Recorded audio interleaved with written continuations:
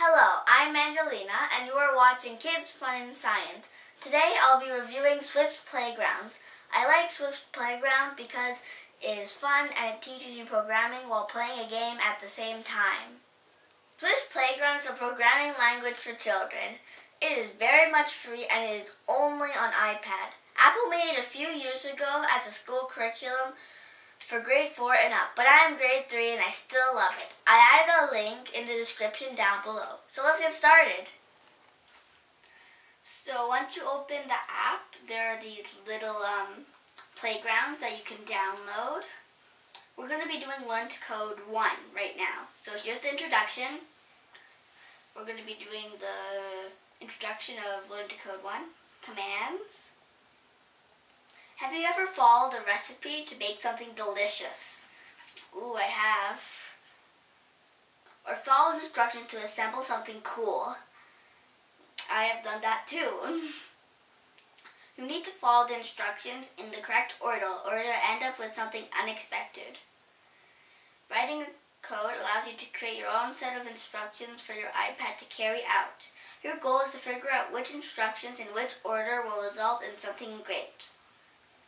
You'll start by writing commands to move a character named Byte around a puzzle world performing tasks. For example, you'll tell Byte to move forward. So here's move forward, there's the command right there. Or click the gem. So there's another command, as you can see.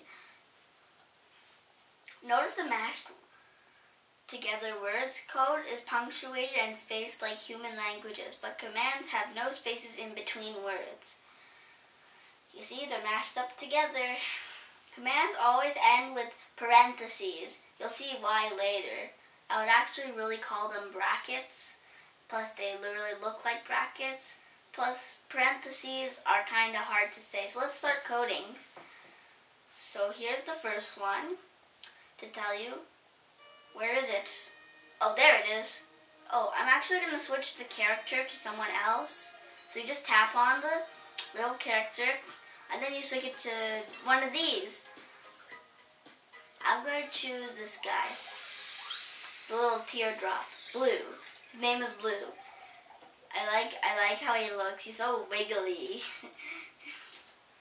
Okay, so let's start coding. So we only have 2 commands right now. I've actually played through this before, so I already know a lot of the things, but I'll explain it just for you. So right now we have to get him to move forward and collect the gem. So we're going to use the command move forward, and you're going to move forward again, and move forward again, and then you're going to collect the gem. Let's see if that works.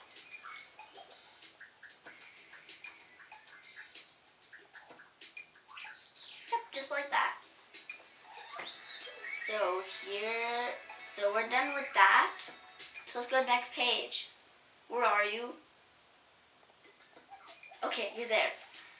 So right now this is adding a new command. So we're adding a new command, which is apparently turning. And I like this. I like this. I like how we got a little island with stones and grass and water falling down into somewhere. Imagine if he falls into the water. Will the water just go forever down? Whatever. Let's just start coding. So we're supposed to get him to collect the gem. So first, we need to move forward 2 times, and then we need to turn left. That's the new command that was added. And then move forward 2 times again. And then collect the gem. I'm not actually sure about what I did, so I'm just going to run the code and see if it worked.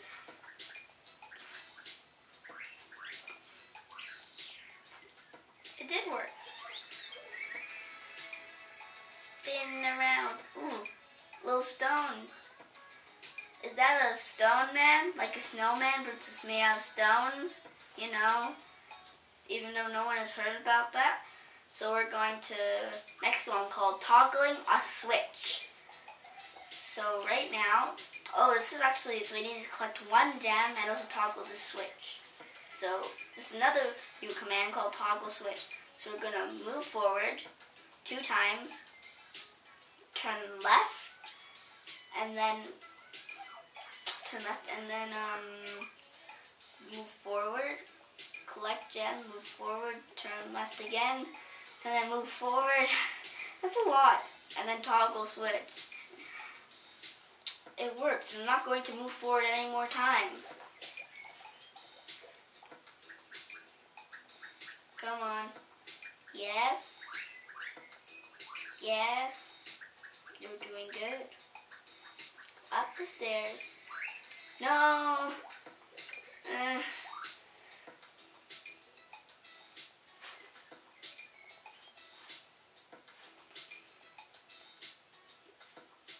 Let's run my code again.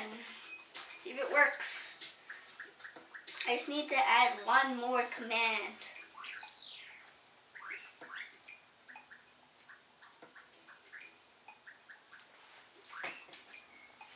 Yes, fantastic. And in the next video, we will be doing portal practice. These are the other lessons that we're going to be doing. Portal practice, finding and fixing bugs, like bugs in computer code, and bug squash practice. That's a name. Are we squashing a bug, like a computer bug? Are we squashing a computer bug? Do those even exist? Like a literal bug in the computer? Okay, so I'm going to end this video here. If you like this video, hit the like button, and you may want to stay tuned for my next video about Swift Playgrounds. And also subscribe if you want to see more videos like this one. And I'll see you next time. Bye!